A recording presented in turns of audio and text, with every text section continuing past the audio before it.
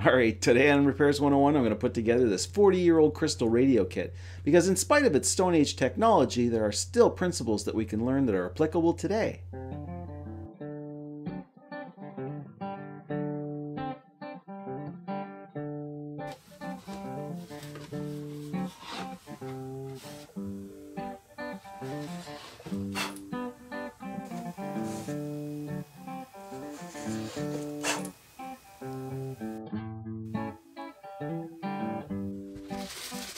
Now you have to admit, it's pretty amazing that after 40 years all the parts are still in the box. And even more amazing than that is that after 40 years the rubber bands are still stretchy.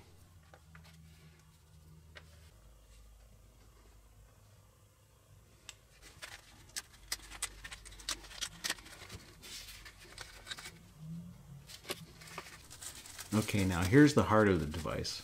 Well, okay, that's just some sandpaper.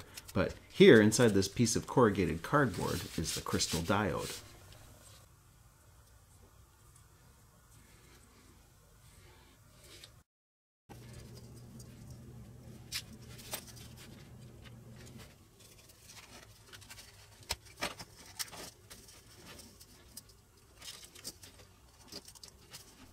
The tuner coil gets wound tight with the coils touching but not overlapping.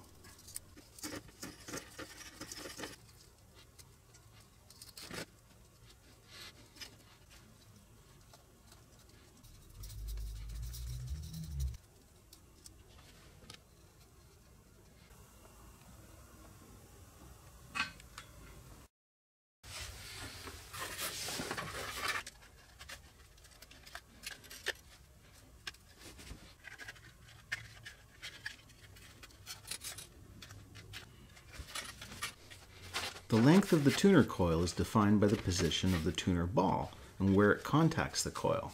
So the further back it is, the longer the coil.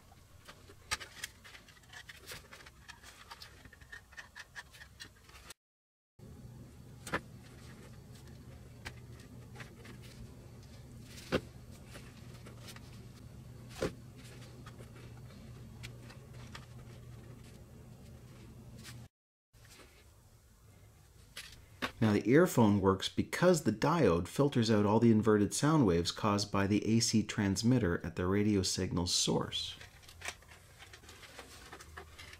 Now one end of the tuner coil is simply dead-ended, and the other is tied into the earphone wire and the ground circuit.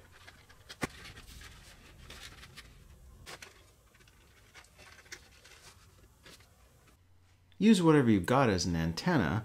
Ideally, it could be a piece of wire up to 50 feet long that's insulated from the ground. I had best results from this twisted pair of 10-gauge copper wires that I keep as test leads.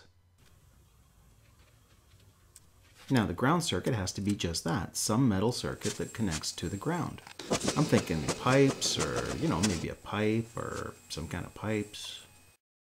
Okay, so the last thing I need to do is take a bit of sandpaper and remove the insulation from an area on the tuner coil across which the tuner ball slides and makes contact. So sliding the ball back and forth changes the length of the tuner circuit and tunes in different broadcast signals.